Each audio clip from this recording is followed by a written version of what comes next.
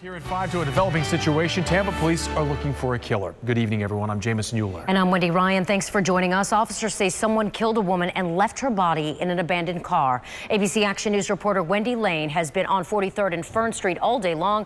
Wendy, what can you tell us?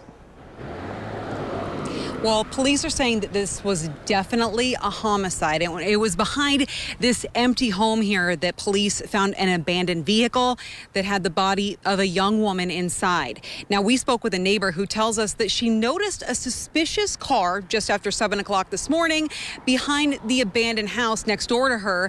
She says that she called the non-emergency line to report it because she thought the car may be stolen.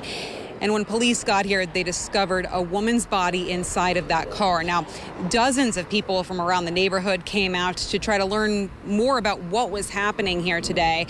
And police have not identified the victim yet, but a woman who says that she's the cousin of the woman who was killed had this to say.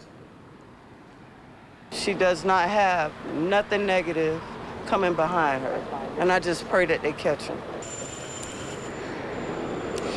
Now, we were here as that black Malibu that the woman was found inside of was towed away, and police aren't naming any suspects at this point, but they're asking for anyone with any information at all that might help them find out who did this to please contact them.